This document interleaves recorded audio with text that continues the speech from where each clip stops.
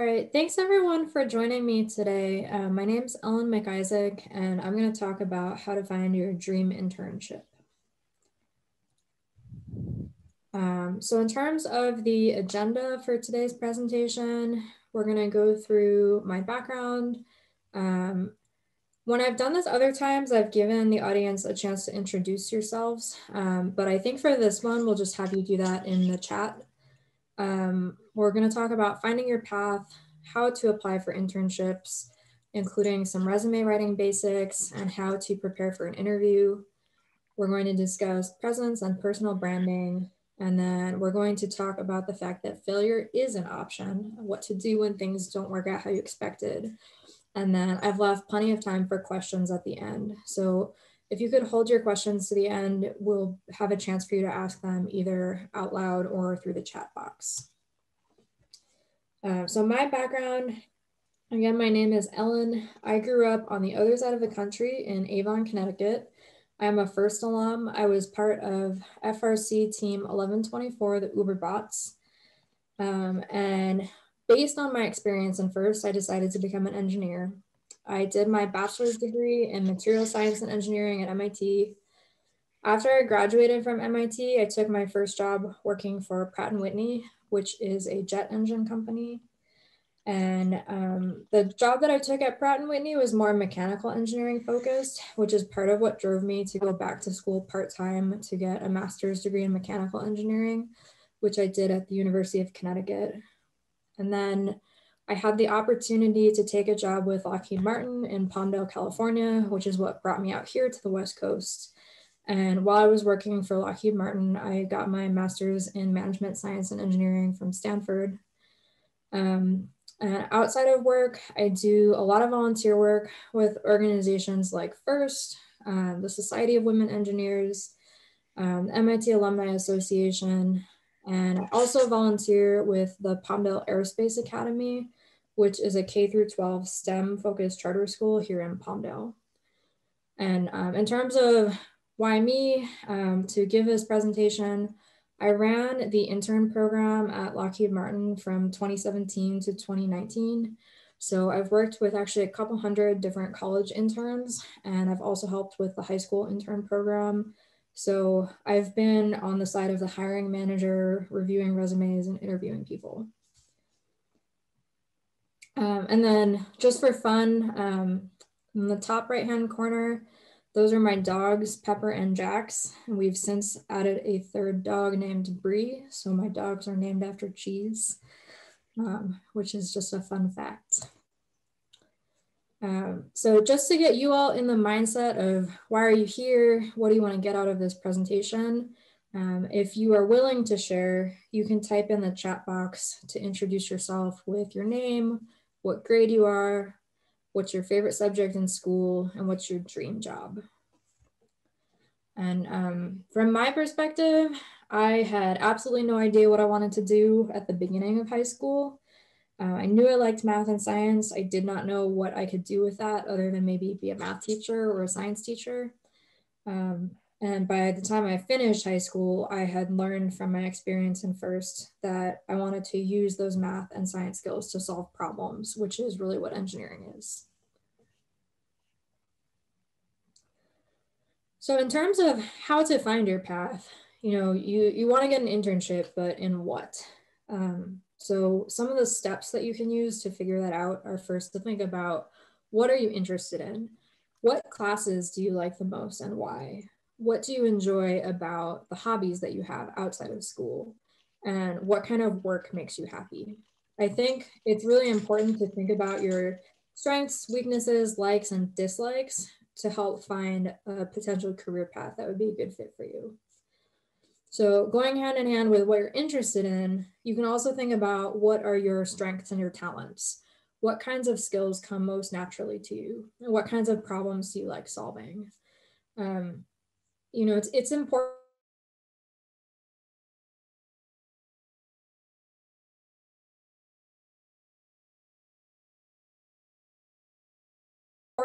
But it seems silly to pick a career where you would struggle constantly because you're fighting an uphill battle. So it makes sense to try to leverage some of your natural talents and gifts. And then another thing to think about is to work smarter, not harder. So just like what I was saying, you can always develop some of your weaknesses and make them so they're not something that's holding you back. But for me personally, there's a lot of career paths.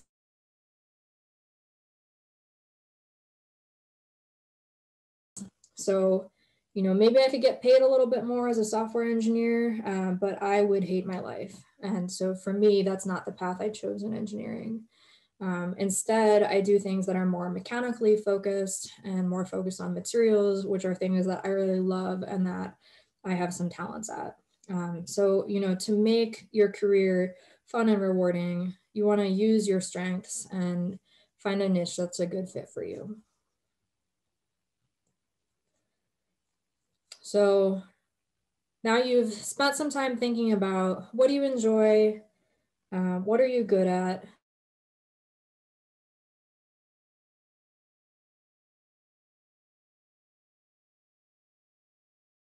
it might be a little bit too early in your career to apply to internships, but a lot of times you can use volunteer work to pave that work experience path for later on. So this really applies to either one, internships or volunteer positions. So to me, the first step of that process is to research the opportunities. Think about what kinds of work you want to do. Think about what skills you want to use the opportunity to develop, and then research where that's offered. So think about what industries that might be. There's so many different types of industries where you can use different skill sets, and there's overlap in some places. I took my materials degree to the aerospace industry, but everything is made of materials. So there's lots of other places that I could have gone with that. You can use your network, so perhaps mentors from your first team or different organizations from school or from volunteer work. You can ask people about what opportunities they know about. Once you've researched opportunities and found places you're interested in, maybe it's a certain industry or a certain company you want to work for, the next step is to apply to the jobs. So to apply to a job, you need a resume, you probably need a cover letter, and it's helpful to have an elevator pitch. So a resume is usually a short, maybe one-page document that talks about your qualifications, usually in bullet point format. The cover letter is a letter to the hiring manager that explains why you want to work at that job and elaborates on maybe give some examples of some of the skills that you bring to the table. And elevator pitch is supposed to be a short verbal explanation that you could basically say on an elevator ride, something to pique people's interest and tell them, who you are, why you're interested, why they should be interested in you. So this is another place where you could use your network. People like me, other volunteers in FIRST Robotics, we can give you advice based on our experience to help edit your resume or practice your elevator pitch. Once you've applied to jobs, if you've gotten the opportunity to interview, then the next step is to prepare for your interview by thinking about potential questions that the interviewers might ask, preparing talking points that you want to make sure you get across, and thinking about what questions you have for the company that you want to ask during the interview. So we're going to go through all of those steps in more detail. So depending on where you are in your career, you may have never written a resume. The first resume that I wrote was when I was applying to college because we had to attach one, and I had no idea what I was doing. So you might find that you are in the same boat as high school me. So I want to talk you through some of the steps of what goes in a resume and why. Something to keep in mind here is depending on what point you're at in your life and your education, your resume could look very different. So if you're still in high school, you probably don't have a lot of parts of this resume because you're not in college yet. So you only have your high school experience to put on there. You might not have lots of club experience if you haven't been in school for very long.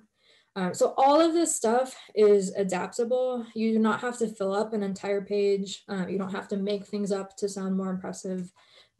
You can use this as a living document and just update it as things change in your life. So this is just one example of what a resume could look like. I'm going to go through some of the sections, and then I have a link to more examples of resumes on the next slide. So this is an example that I pulled from MIT's Career Center, and it's an example of a freshman in college's resume. So every resume, wherever you are in your education, should have a header section on top. That's your name and your contact information. So email address and phone number. Some people also put their location, entire address, or maybe just the city and state that you live in for reference. Depending on what you're applying to, that doesn't have to be there, but you need to tell them who you are and how to get in contact with you. And believe it or not, I have gotten sent resumes of people that either didn't have their name on the top or didn't have their contact information. So it's like you could be the best candidate in the world, but if I can't get in contact with you, that's not very helpful. The next, one more thing on the header. So some people have like fun email addresses, but if you're applying to something serious, either applying to college or applying to jobs, you probably want to have a serious version of your email address, maybe something like a variation of your name. You don't want to be, drama queen 75, which was one of my high school friends' IM addresses. That sounds kind of silly to a professional company, but if you make a special email address to sound more professional, make sure you actually check it. Because I've also had people that, we reached out to schedule an interview and they never checked that email address. So they didn't notice for 3 months that we tried to contact them. And at that point, the job had already been filled. So the next thing is education. So if you're in high school, you can just put your high school education on there. You want to say what year you're going to graduate, because that's part of what employers want to know. If you're looking for a high school job, they want to know how long can they keep you for. Or if you're looking for a college internship, they also want to know when are you going to graduate, and that would maybe need to turn into a full-time job. You can potentially put down your class rank or SAT scores.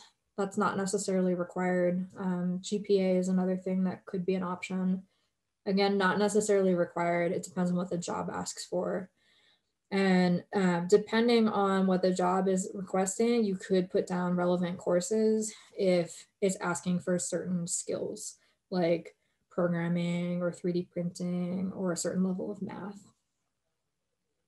If you're in college, you can also list your college experience, and you always list it from most recent to oldest.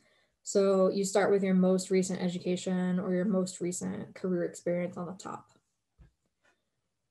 The next section is up to you. Everything below education, you can kind of flip-flop depending on what's most relevant and important to you.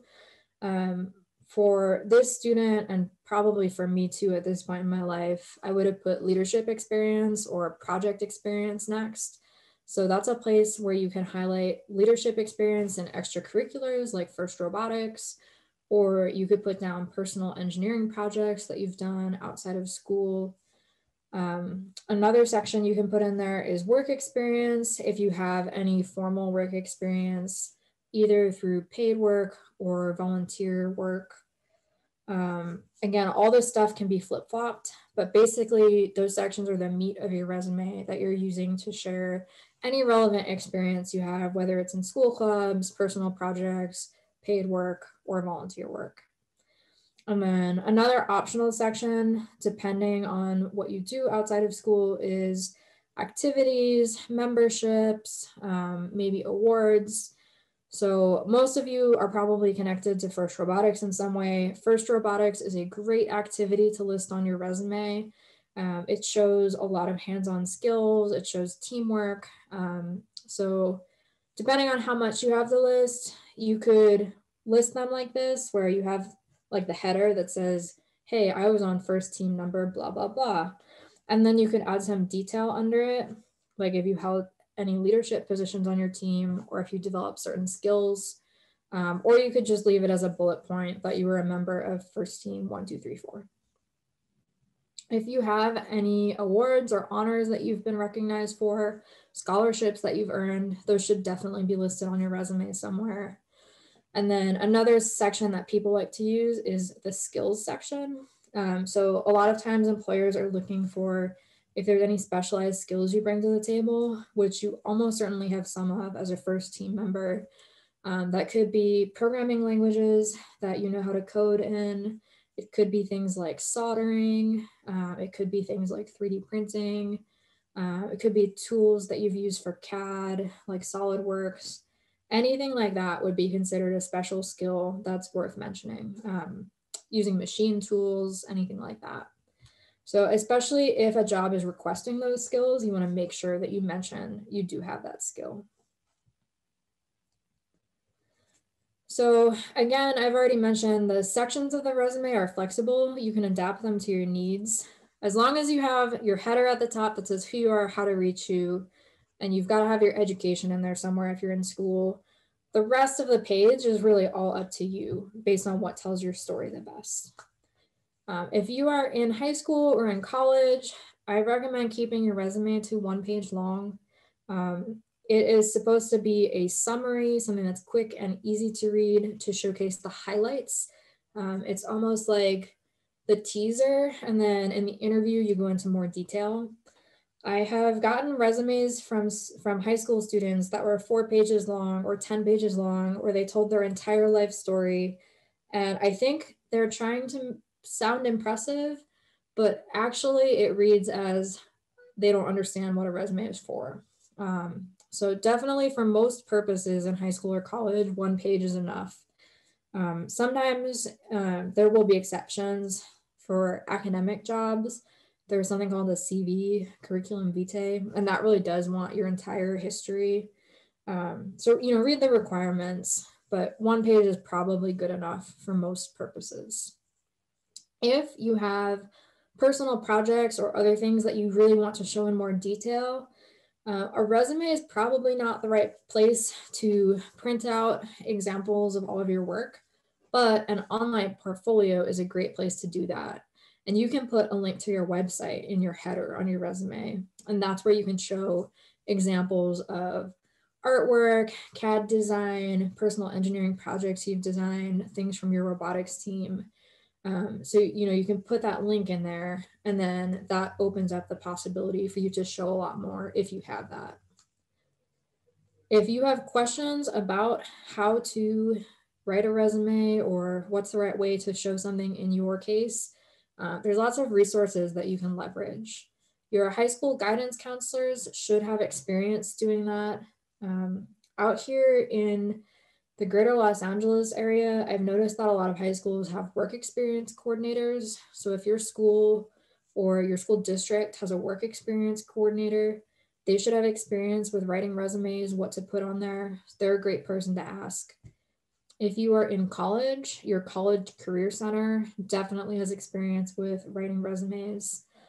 And then if you're a member of a professional engineering organization or professional business organization, they are also good resources for resume help. So for me, I'm a member of the Society of Women Engineers, and people from SWE helped me a lot when I was in college. You can also leverage people from other organizations you're connected with. So like those of us who are first alumni who volunteer with FIRST, we can probably help you with your resume too. So the last thing here for resume advice, this is a link to MIT's Career Center, and it's like a 15-page book that shows different examples of resumes that their Career Center has worked on with their students.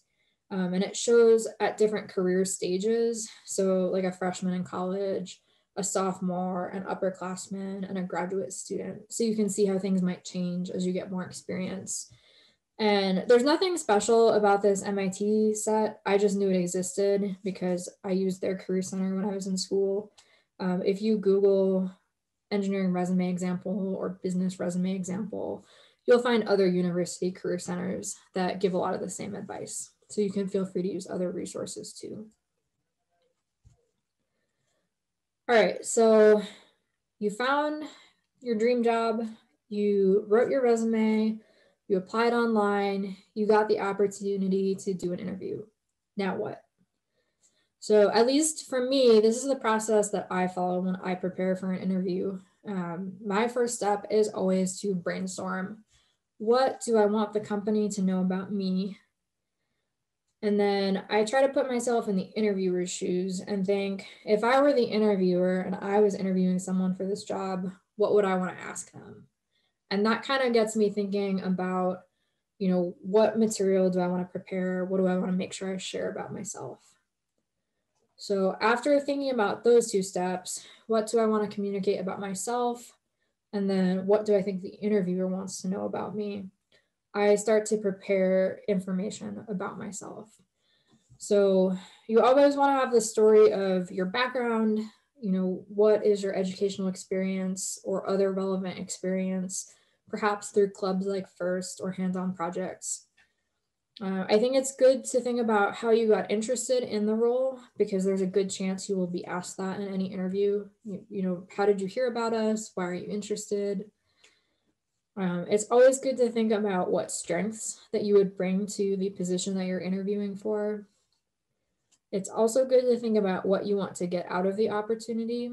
So those two things go hand in hand. You want to have some strengths that you bring to the table that are the reason why the company would want to hire you. But presumably you want to learn and grow from the experience too. That's part of what internships are about. So that's also part of your story. Why are you drawn there? What do you want to get out of the job? What do you want to learn? And then really the thing that helps to set a lot of people apart is when they can give examples or stories that demonstrate relevant skills that they have. And for most jobs, there's usually going to be some emphasis on whatever relevant technical skills you have, but there's also going to be an emphasis on, well, how do you work in teams? Teamwork, communication skills, because most jobs have you working with other people. So if you brainstorm some examples of how you demonstrate specific technical skills, leadership skills, communication, or teamwork, you'll probably find opportunities to share those in the interview, and that will really strengthen your impact on the interviewer. The last thing to think about is what questions you have for the interviewer. So what do you want to learn about the company or the specific position? I'm sure you have some questions going into it, and your interview will always give you the chance to ask questions. So you probably want to have a couple of questions prepared. Another thing to think about is presence and personal branding. You want to know your audience. What is the company that you're interviewing for? Do you know anything about their culture? Is the person who's interviewing you the manager that you would be working for, or are they a teammate that you'd be working with? Are they from human resources? So we just talked about the power of stories and examples to illustrate this. I'm going to share a story from my experience. So I work in the aerospace industry. In the aerospace industry, at least what I've seen with interviews, is there's a lot of emphasis on your personal contributions. Show us your skills. What did you do? And if you talk about the team in generic sense, and you don't really share what you did and how you contributed to that team, your examples aren't necessarily very impactful. So when I interviewed for my job running the intern program at Lockheed Martin, one example that I shared was a story about how I changed the culture in my college SWE section. And when I was in college and I was a member of the Society of Women Engineers, there was kind of this elitist attitude that a lot of the other SWE members had. It was kind of like, we're MIT, we're so great. Why should we collaborate with anyone else? We probably have the best events. And I got involved in SWE at a national level and met people from other colleges all around the country. And I heard about some really cool stuff that other people were doing. And it really opened my eyes to the fact that, yes, we did have a lot of great stuff at MIT, but there was a lot of great stuff that other people were doing too. And we could really benefit from collaborating with other groups. And so I really worked over a period of time to change that culture and make people more open-minded and tone down the elitism and want to work together. And so I told the story about what I did to change the culture and the impact that it made over time and the steps that I had personally taken to change the culture and the end result. And I got feedback after my interview at Lockheed that that example was one of the things that really sealed the deal and got me the job. They liked the effort that I had put into creating a more positive and collaborative culture, and that it was a meaningful change that I helped to orchestrate over time. So I was like, great, you know, this is a good interview example. I'm going to use this again for other interviews in the future. So within the next year or so, I interviewed for a position on the Society of Women Engineers Board of Directors. And I brought the same example with me because I was like, you know, this is a sweet example. They loved it at Lockheed. This is going to be great. And I used all of my aerospace industry interviewing tricks where I focused on I, what did I do? And it turns out that doesn't really go over well in an organization like SWE, which is, you know, it's a volunteer organization. It's something people do outside of work in their free time. And it's a lot about just uplifting and helping other women. So when I told this same story with this emphasis on I, me, here's all the stuff I did, they basically ripped me to shreds. Because they saw this as, you know, that's really self-centered. And yes, you were trying to change the culture, but, you know, you were putting everyone else down and you made it sound like you were the savior. And they just really did not like the way that that same example read. And so that's a good example of know your audience. Two very different cultures looking for two very different things. I think I could have used that same example successfully with SWE if I had focused more on the teamwork aspect and less about my personal contributions. But trying to translate that very rigid aerospace culture into an organization that's all about flexibility and volunteering outside of work and helping each other, it just didn't really work. So another thing to think about when it comes to presence and personal branding is choosing your words carefully. And that in some ways ties to knowing your audience, right? Like if I had taken that same example and tailored it differently, changed the way that I framed it and shared it, maybe it could have worked. In general, during the interview process, it's a good idea to take a pause after the interviewer asks you a question. Just take a couple of seconds to think about your response before you jump into it. And that gives you time to choose your words more carefully. I know for a lot of us, if you jump into something, you can end up tripping over your words, or maybe something doesn't come out quite the way you intended it. So what I've heard as an interview best practice, and I've tried to do myself, is just anytime the interviewer asks you a question, take a couple of seconds to gather your thoughts before you answer. And that also helps because if there is something you get stuck on, it's less obvious that you're stuck if you've taken a short break before answering all of the questions. Another step to keep in mind is dress to impress. Try to dress your best to reflect what's expected in whatever industry that you are interviewing for. So that's another thing where know your audience matters. Different industries do have different expectations about how to dress.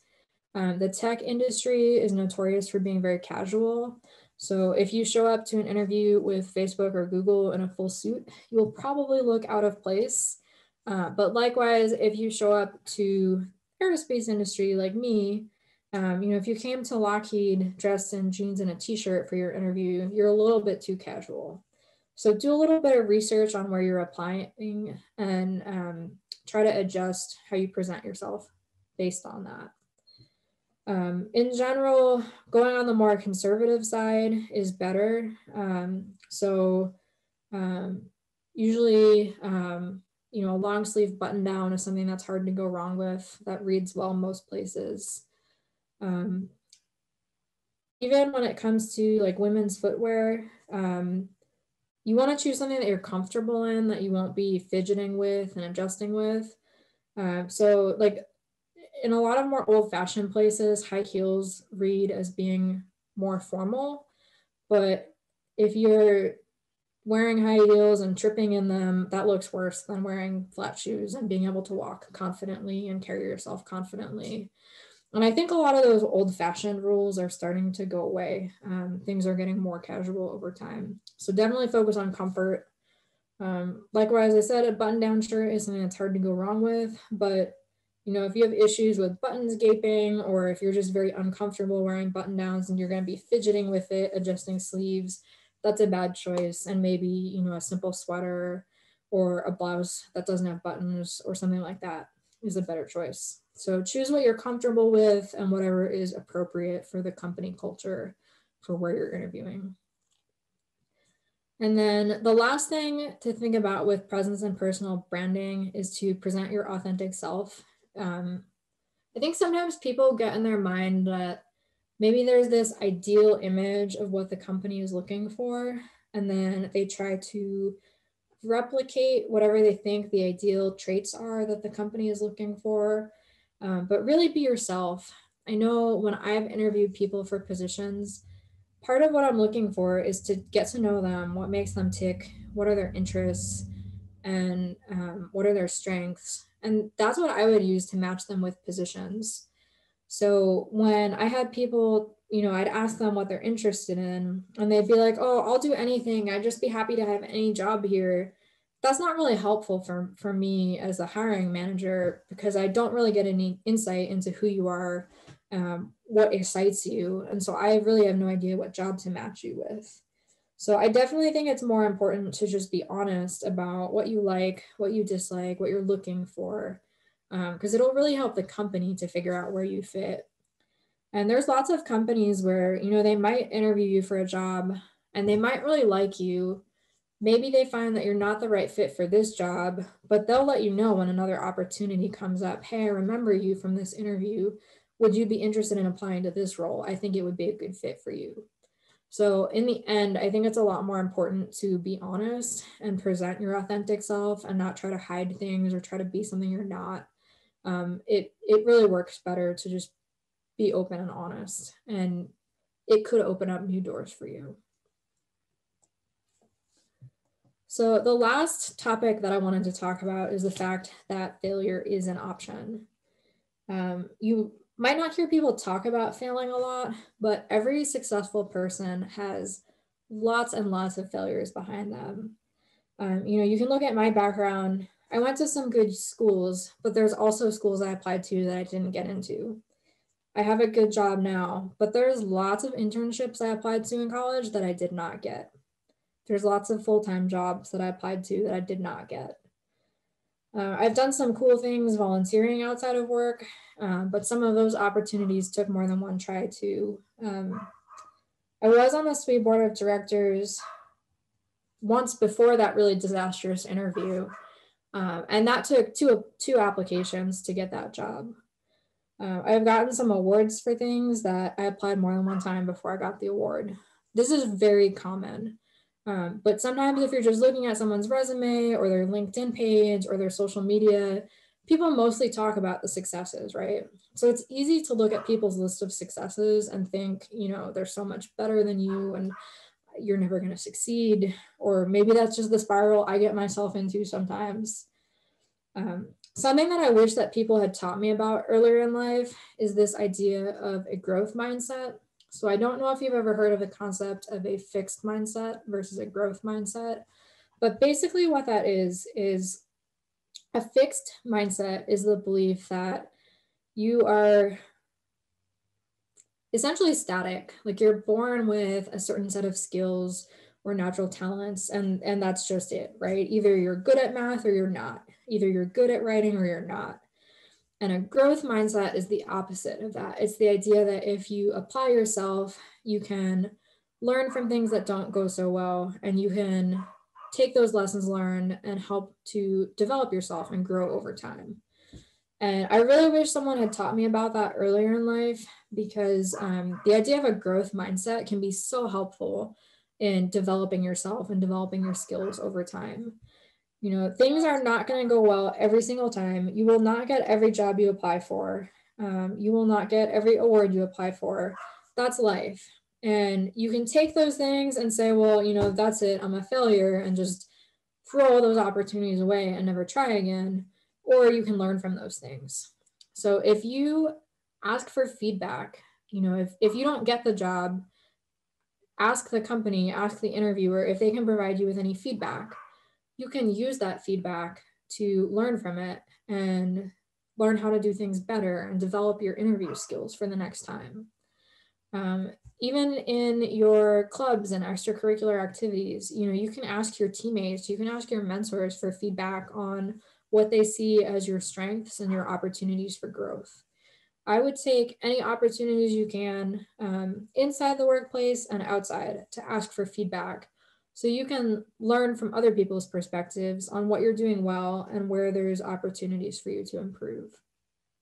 For me, getting feedback, even though it has sometimes been painful, has been a big part of helping me to develop myself and find opportunities to grow and eventually succeed.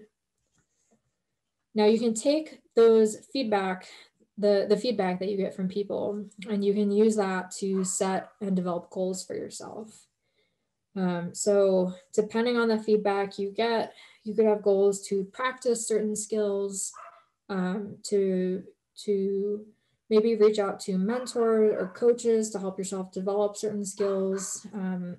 Maybe it's just something like, I will apply for this job opportunity again within a year, and you're going to work on your resume and work on your interview skills, and you're going to try again within a certain period of time.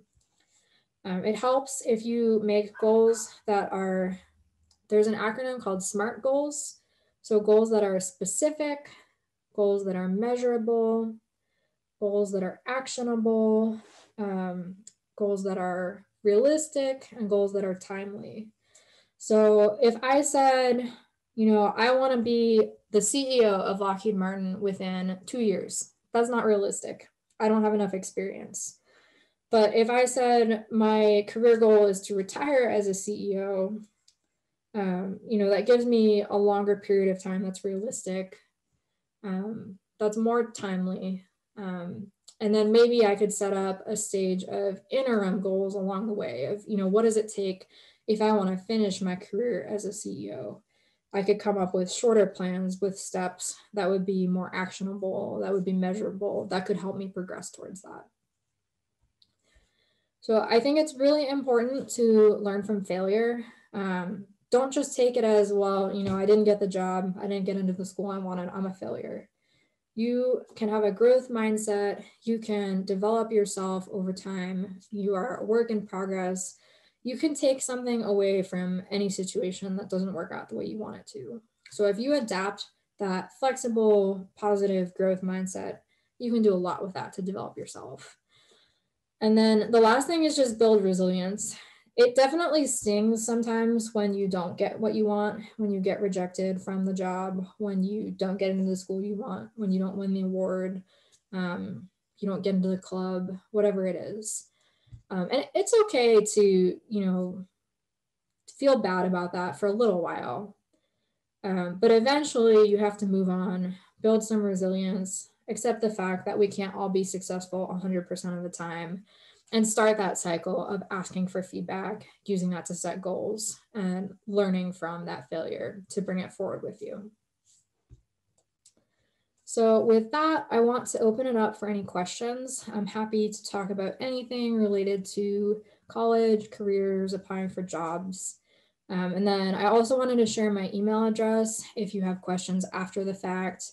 And if you are on the LAFTC Discord, I can answer questions there after the fact as well.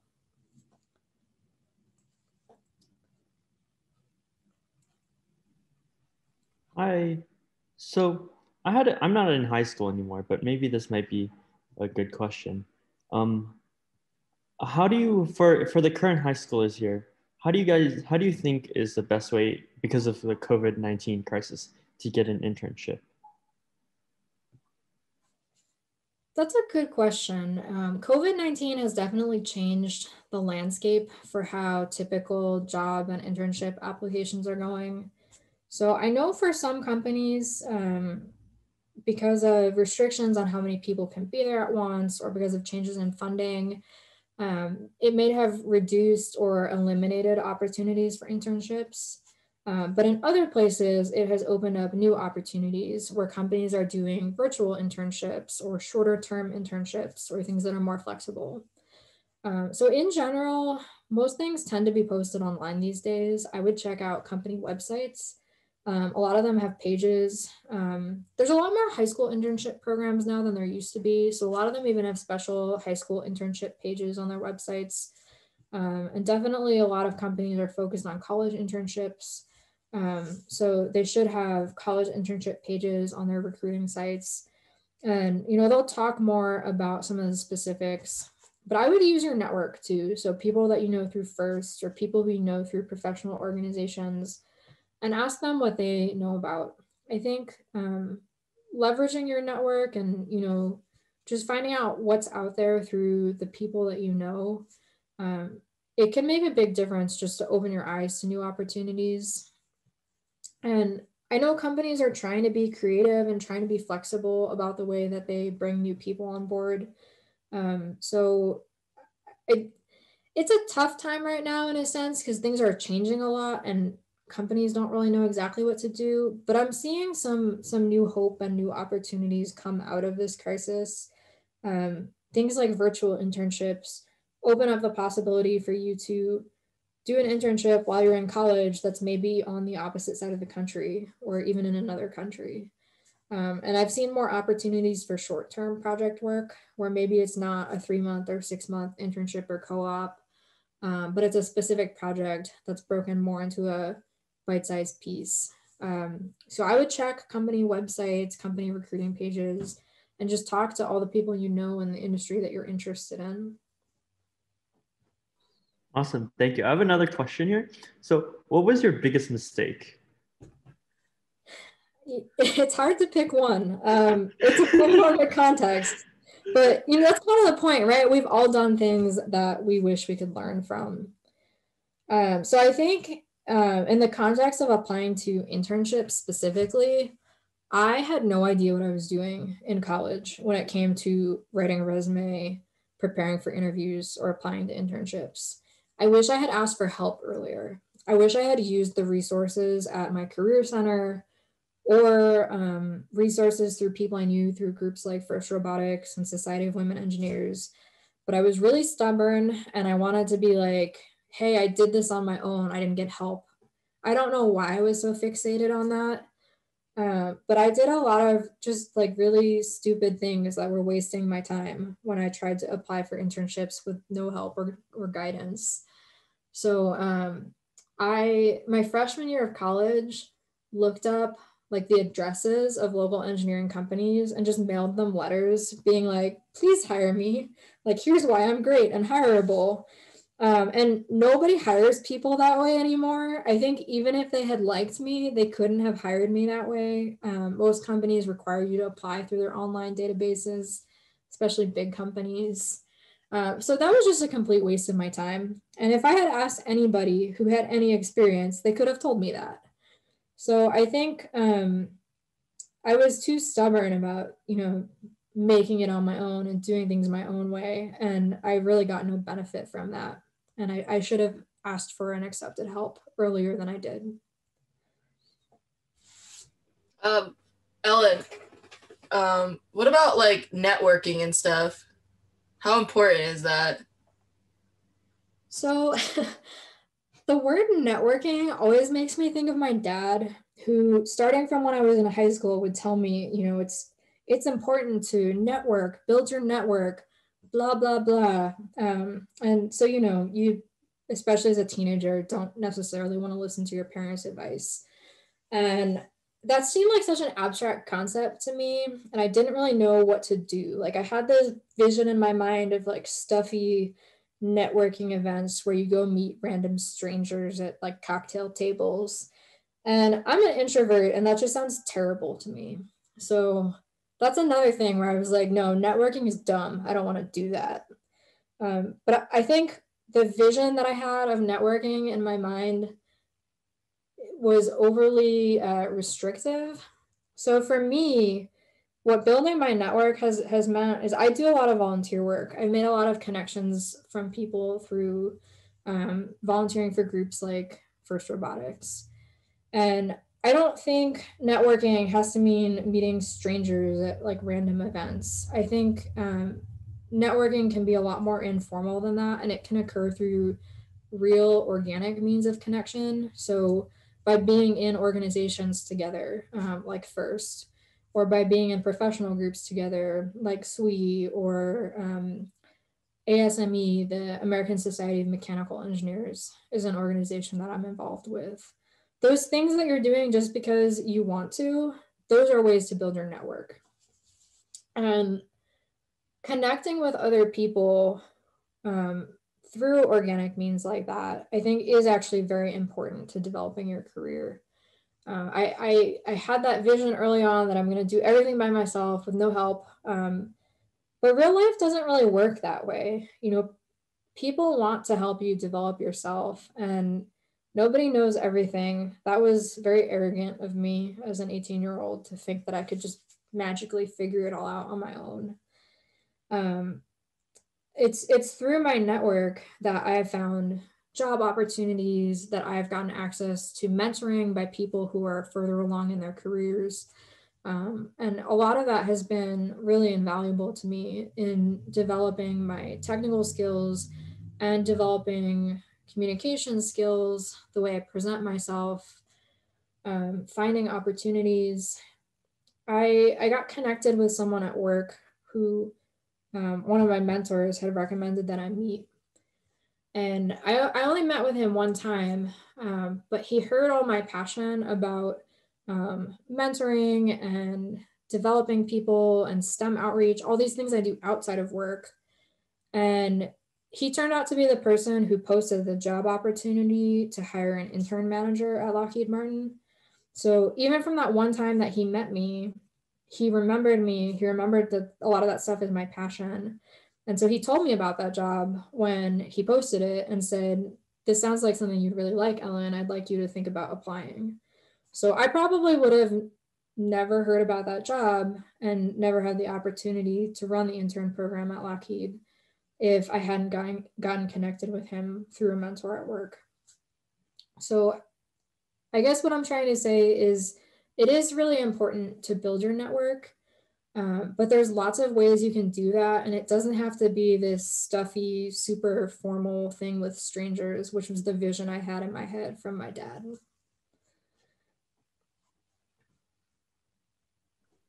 So this might be a for a college question, and I know there's like two other college students in here.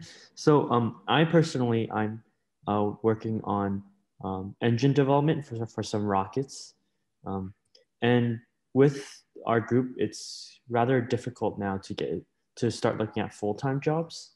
So what would you recommend from the college to full-time job like transition? So a lot of the advice about resume writing and interviewing still applies. I would definitely prepare examples that show any kind of hands-on skills you have that you would bring to a company. I think having real-world experience outside of just your classes is really helpful. So things that you do in engineering clubs, things that you've done through school projects, any stuff that you do just yourself, that really sets you apart as an engineer compared to someone who has just taken classes and never actually applied their engineering skills. So I would aim to share some of those projects on your resume or in your cover letter, prepare examples of that stuff to share in your interviews. In terms of the aerospace industry specifically, I think the current state of aerospace, COVID has taken a really big hit on the commercial side of the industry, but not so much on the defense side. So I would look at the companies that have a lot of defense projects and get a lot of government funding for their work because they are still hiring. So like Lockheed Martin, Northrop Grumman, um, Raytheon Technologies, um, Aerojet Rocketdyne. You know, those are the places that really are still hiring at a pretty impressive rate compared to the commercial side of the industry. And then I would use any connections that you have to people who work there. So if you know people through First, like me, or if you know people through professional organizations you're involved in, I would ask them for their advice on how to get into their company. And I would ask them if they know about openings.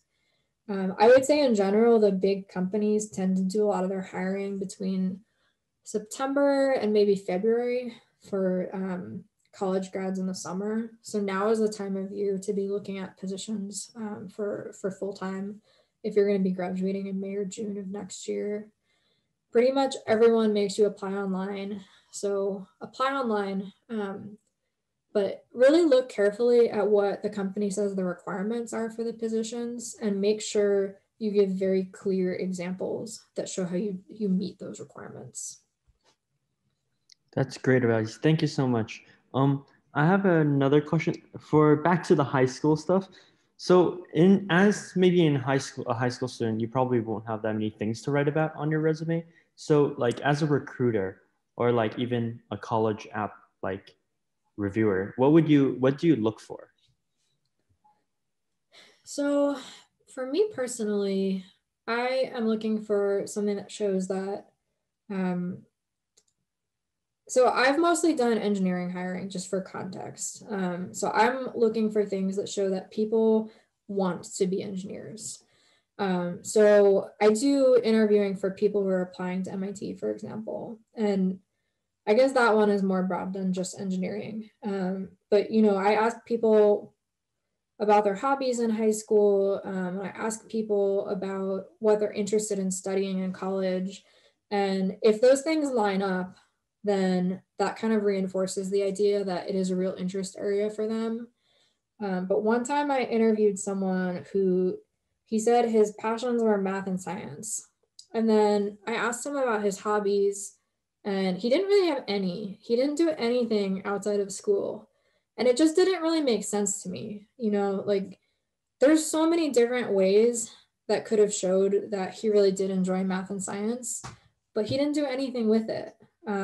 He went to school and came home and did his homework, and then I don't know what, like, I don't know what the rest of his free time went to.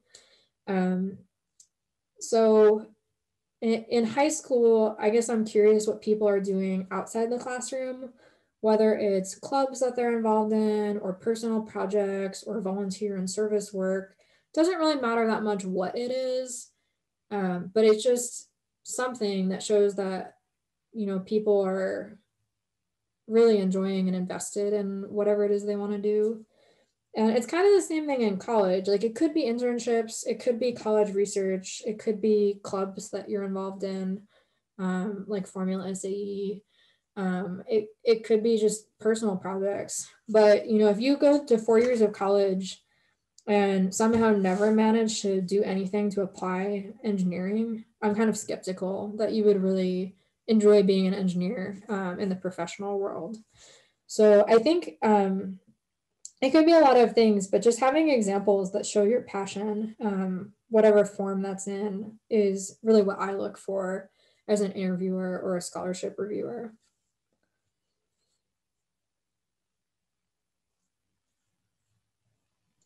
I had another question about resumes. Sure. So let's say you're like applying to a position where you know they're looking for specific skills, like an engineering intern. Would it be better to like remove more general topics from your resume to write more about your engineering experience? Like, let's say you would take off your like sports experience or like sports accomplishments to write more about your engineering experience. Ooh, that's a really great question. I should have talked more about tailoring your resume earlier. So in general, the answer to that question is yes. It's a best practice. You know, you can keep a longer, more detailed version of your resume if you want to keep track of everything, but then tailor it down to focus on the specific things that are most relevant to the opportunity that you're applying for. So if in your example, if you're applying to an engineering position, you would focus on highlighting more of your engineering skills. And that doesn't mean that you would have to take off the sports stuff entirely, but maybe you condense it to one line that talks about your sports instead of a whole section that talks about your sports achievements, or vice versa. If you're applying to a position that is more focused on something non-technical, you might want to highlight more examples of leadership, teamwork, communication, and put less technical details about the fact that you know how to program a CNC machine, because that's not as relevant to what they're looking for. So you don't necessarily have to hide parts of yourself. You wouldn't have to take off sports stuff entirely for an engineering position, but just add more details in the areas that are more relevant. Likewise, the further you get in your career, the more experience you have, you probably want to focus on more recent things, especially if those are more relevant. So at this point, I am 8 years and change out of college. My college research project from 2009 isn't really that relevant anymore to employers because those skills are so old. I don't remember how to do that stuff anymore.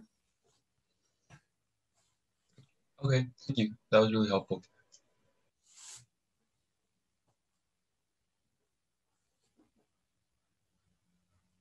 All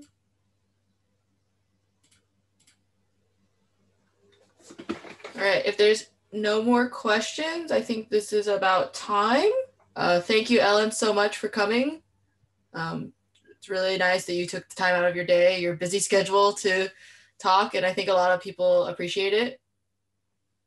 Yeah, thanks for having me. I hope this was helpful for everyone. And if you think of any questions after the fact, feel free to reach out to me either by my email address, which I shared, or on the LAFTC Discord.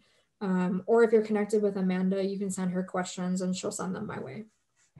Okay. Well, thank you everyone for coming. The video will be up on YouTube probably within 2 hours, so you can review anything or you can see it. And then if there's questions, the answers will be in our Google sharing folder. So I post them and then you can read them later. And the presentation is also there if you want to look back at any of the things we talked about. All right. I'm going to end the meeting. Thank you everyone for coming. Bye guys. Thank you. Bye.